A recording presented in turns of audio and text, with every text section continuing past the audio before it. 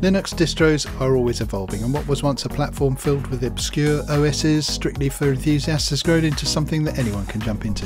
Whether you're after something lightweight to load into an old PC or a comprehensive package for more intensive use, our list of the best Linux distros of 2019 should have you covered. Hi, this is Phil from Make Tech Easier, and this is the best Linux distros of 2019. We've categorised our list into different specialities like privacy, old computers and experienced users, which should help direct you to the Linux distro best suited to you. Ease of use. Linux Mint. If you're fresh to this whole Linux business, then it's natural to feel a little bit overwhelmed if you're migrating over from Windows or Mac OS. For that reason, you may want to start simple, and Linux Mint is just what you need. Mint comes packed with much of the software you need to get straight back into your workflow, such as LibreOffice and some decent onboard media software. You have a choice of 4 main desktop environments, with Cinnamon being the most Windows-like with its pseudo start menu. It's light resource-wise too, loading faster and using less memory than the ever-popular Ubuntu. Mint is always in sync with the latest Ubuntu LTS releases, meaning you don't need to worry about being left vulnerable during zero-day scares or malware outbreaks. Well, no more so than anyone else anyway. Keeping this in mind, some people might also recommend Ubuntu or Elementary OS, but we'll stick with Linux Mint. Privacy. Tails. Privacy is a strange concept, but one that is becoming more important as technology becomes inherently woven into our daily lives. It boils down to what you perceive as your threat model. If you're trying to be 100% anonymous on the internet, for example, you will have to try very hard to do this. If you want to prevent companies from building a data profile on you, then things are easier. A good way to be more anonymous online is to use Tails. Tails is a Debian-based Linux distro that comes pre-configured to use the Tor network. Tor is a public decentralized network that allows users to send and receive traffic through different relays. The concept is simple. Each relay has its own IP address, which hides the original location of the user by creating several layers. This is especially useful for privacy-conscious individuals or users within countries that have oppressive governments. Tails is designed to be run from portable storage, meaning that it only uses your RAM and leaves no permanent traces of what you've been up to on it, although you can save your data on your portable media. It comes with a bunch of privacy-based encrypted tools like an instant messenger, KeePassX, password manager and email encryption tools. Crucially, LibreOffice is there for most of your productivity needs. Forensics. Kali Linux. Linux is a strong player within the area of forensics. There are many distros to pick from this category, but I am choosing Kali Linux.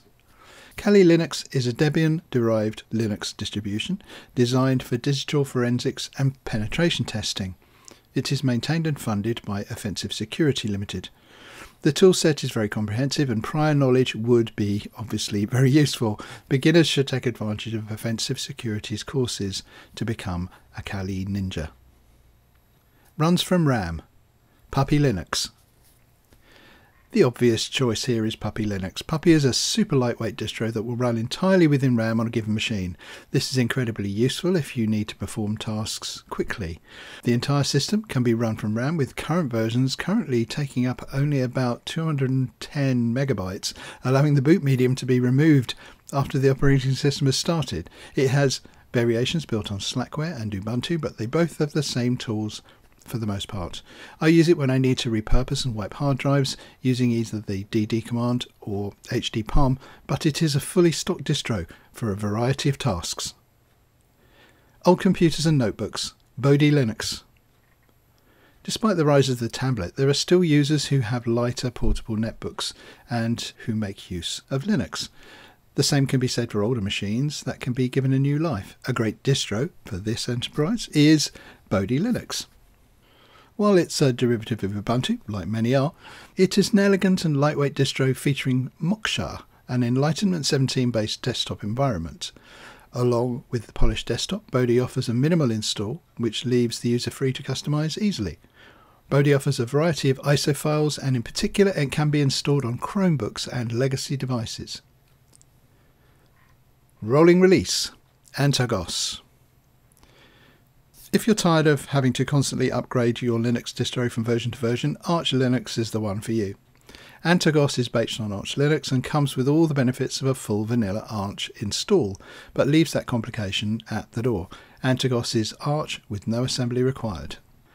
ANTERGOS has developed its own graphical installer, which makes the Arch Linux install process an absolute breeze for any Linux user. It allows you to set up your system exactly how you want it and boot into a perfectly configured install with no bloat.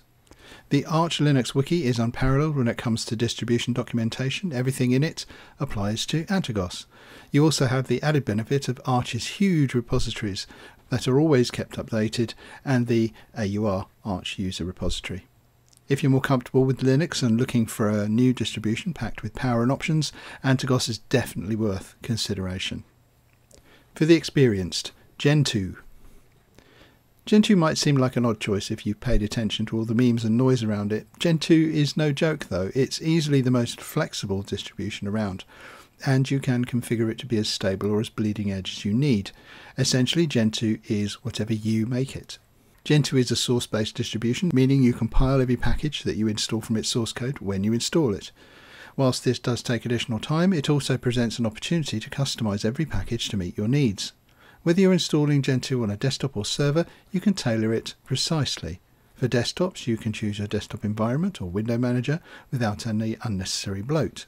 Servers provide a similar situation, allowing for lightweight purpose-built installations. As an added bonus, GENTOO doesn't make any decisions for you, not even something like systemd. If you don't want it, you don't need it. On the side of security, the GENTOO Harden project is one of the best, if not the best, projects within a Linux distribution to increase its overall security. Even without the GR security patches that were previously a large part of the project, GENTOO Hardened is an excellent option for server or desktop security. So, what are your opinions of the choices? Do you have better alternatives for the criteria selected? And if so, why? Let us know in the comments section below. Okay, as always, thanks for watching. That's all for now. See you next time.